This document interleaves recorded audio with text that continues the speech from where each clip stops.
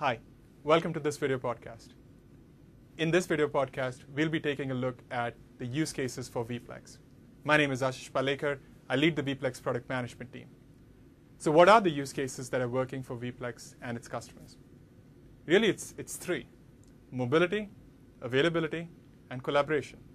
Let's take a look at each of those and how those translate into customer use cases. So mobility is really about moving applications as well as data. So the simplest case for mobility is you have a VPLEX cluster, and sitting behind it is array A and another array B. And you want to refresh from array A to array B, right? So you bring array B in, create a mirror from array A to array B, migrate from array A to array B, disconnect array A, and you've migrated to B. And oh, by the way, your applications have not taken any downtime. So non-disruptive technology refresh is the simplest form really of the mobility use case. But it goes beyond that. What VPLEX allows you to do, because of its access anywhere technology, is really start to think about use cases across latencies, both synchronous as well as asynchronous. So you can now have an array C, and you can now migrate from two arrays across synchronous or asynchronous distances. But that's not enough. It's really about moving applications as well as your data from one side to another. And what do we mean by that? So let's say you have VMs that are running on site A, right? These can be Oracle VMs, hypervisor VMs, VMware VMs. You now, because of VPLEX, have the ability to non-disruptively, using things like vMotion, things like live migrate, non-disruptively from one side to another, and because of the access anywhere technology, that data is already available on that second side. Why is this so important? Why is this so spiffy and so cool? VPLEX is really the first technology that allows you to seamlessly graph end-to-end your virtualization infrastructure, right? From your application to your storage and your network from one side to another. So you can almost graph your entire virtual infrastructure from one side to another. So what does this mean for our customers from a practical perspective? You can do things like disaster avoidance, right? So if an oncoming hurricane or even a natural disaster like power outages, network infrastructure changes, without having to schedule downtime, I can now move my customers from one data center to another, keep my business online, take this data center out for some time, and then bring this data center back online, right? I'm able to avoid a disaster and keep my business running. That's the value proposition behind disaster avoidance. You can also do workload balancing, right? I have VMs and I have data that's running hot on one data center. I can balance them appropriately across the two data centers. So now they're not running as hot. I'm able to take the benefits of migrating across that second data center. I can do things like data center migration. So my entire VM's operation virtual infrastructure is running on one side. I know I have to migrate from one side to another. Well, migrate my VMs non-disruptively, shut everything down over here, and now I have seamlessly migrated to that second data center.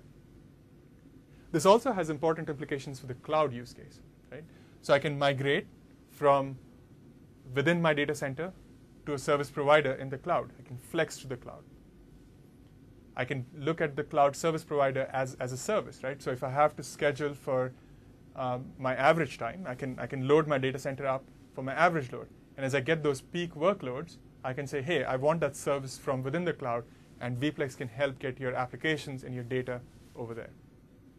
That's how mobility works from a VPLEX perspective. The second use case is around availability. Now, availability is a concept of around how much uptime you can provide your customers. But really, there's two ways to think about it. If you think about traditional storage arrays, you're thinking about availability as a in the data center kind of a concept, right? So I'm giving my customers as high an uptime as possible within my data center. Well, VPLEX really takes that to the next level. How does it do that? By providing access across two data centers, and it really takes the data center away as a single point of failure. Right? So no longer I have to worry about losing my one data center. I can now get continuous storage access from my second data center. The one thing that's important to note is this is primarily a synchronous use case. So it's really a VPLEX metro use case. And how does VPLEX actually do this? So let's walk through a couple of scenarios. Right. One of the things we've added in just the recent release of VPLEX is what we call the VPLEX witness. For those of you that are familiar with clustering technology, think of this almost as the quorum. The witness is able to help VPLEX distinguish between site failure and site partition. Right? So how does VPLEX actually do this? The basic building block of VPLEX is that it has what we call a site preference. Classic computer science problem. In a two-cluster scenario, when one cluster dies, the remaining cluster doesn't know whether the other cluster died or the link between the two clusters went away. Right? So today, what VPLEX does, if you look at the deployments without the witness, what VPLEX would do is it would look at that as look at the static preference. We choose a site that wins, and if it's the winning site that survives, your IOs go on. On the other hand, if it's not the winning site, then the IOs here would suspend. With the VPLEX witness, we are now able to override that preference capability. So whether it's the preferred site or not, the witness is now able to figure out that if this site went away, VPLEX is able to continue running IOs at the second site. How does this become useful to our customers? So let's walk through the scenario from an end-to-end perspective. For this particular case, let's look at VMware VMs as the use case, right? VMware has a product they call VMware HA. HA is able to automatically restart VMs within a data center. With VPLEX, we are now able to stretch HA across a data center, right? So just to make things clear, let's assume that we have the HA cluster stretched across the data center. So the scenario is, what happens in the case that VPLEX fails and this data center fails? Right? In that scenario, VMware HA recognizes that this data center has gone away. It now has ESX servers that are present in the second data center, but still part of the same HA cluster, that are able to automatically restart the VMs. And by the way, because of the witness, VPLEX is able to say, yes, I can now continue providing access over here. So what happens is the VMs automatically start appearing over here and continue running operation. Right? The same thing works with other stretch cluster technologies. So things like Power HA, HP Service Guard, and Oracle RAC.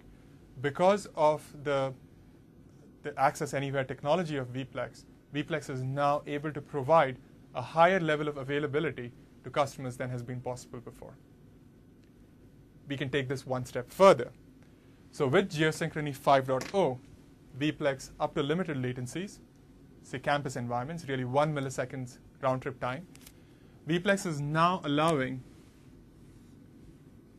what we call the cross-connected configuration. So customers are now able to have their hosts up to 1 millisecond round trip time connect their ESX or other clustering technologies across both VPLEX clusters. In that scenario, you can lose an entire VPLEX cluster, and the host would not know that its storage was impacted because it's able to continue working through that other cluster. So you don't have to take the impact of moving your applications and having them restart at the second site. That's availability with VPLEX. All right, we covered the mobility and the availability use cases with VPLEX. The third use case is around collaboration. And before jumping into the use case, let's cover the customer scenario. So the example is a financial trading company based out of Chicago. So they collect data from the Chicago Mercantile during the day's trading operations. as the day's trading operations close, they now FTP their files from Chicago down to their out office here in Boston, where the analysts are. Right? These are not small files. We're talking about hundreds of gigs of files that are moving from one side to another. The guys in Boston actually now take that file, run their analytics on it, and before the next day's trading, FTP those files all the way back to Chicago. So what are the problems with this process? Really three things. First, it's a manual, cumbersome process, right? Where someone has to FTP the files from one side to another, and oh, by the way, all the way back again. The second part is, who's keeping track of the consistency of that file, right? FTPs might fail, files might get corrupted, things are moving in flight, changes might happen in flight. Who's keeping track of that, of the file being consistent? And third, while the files are being FTP'd from one side to another, nobody's actually working on that data, right? So there is a downtime when that file is being moved from one place to another. VPLEX can really make this solution a whole lot more elegant and beneficial to our customers. How? Because VPLEX is able to present that same data from two different locations, you can now combine it with a clustered file system. And because you can combine it with a clustered file system, now the users can access it from different sites. So what is the impact of this on the customers? The process is no longer manual. Sure, the first time you'll have the entire data being copied from one side to another. But after that, you're shipping deltas. You're just shipping incremental changes. Working with the clustered file systems, VPLEX is able to give a consistent view of data from both sides. And third, because the data is simultaneously accessible from both sides, there really isn't downtime, right? So as soon as the guys in Chicago are done with their files, the guys in Boston can start processing that data. So you've reduced the time it takes for that customer to actually process that data, a significant competitive advantage. And because you're shipping deltas from one side to another, you're even consuming less bandwidth going from one side to another. This use case is really a general pattern. So what do I mean by that? The classic pattern is that the producers and the consumers of data are not co-located. And VPLEX, with its Access Anywhere technology, is able to bring those producers and consumers together by allowing them to view that same data.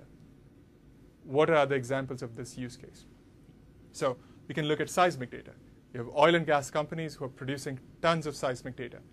This seismic data needs to be analyzed as quickly as possible so that these oil and gas companies can predict where their next big oil or natural gas find is going to be. So VPLEX can provide that simultaneous access, near simultaneous access from two different locations. High performance computing. So you have large volumes of satellite data, large volumes of analytical data that is produced at one location, but really the analysis for it is being done at different location. Again, VPLEX is a fit for those use cases. A third example of this, media. Right? You have large media files that are being produced in one location, edited in another, and collaborated over distance.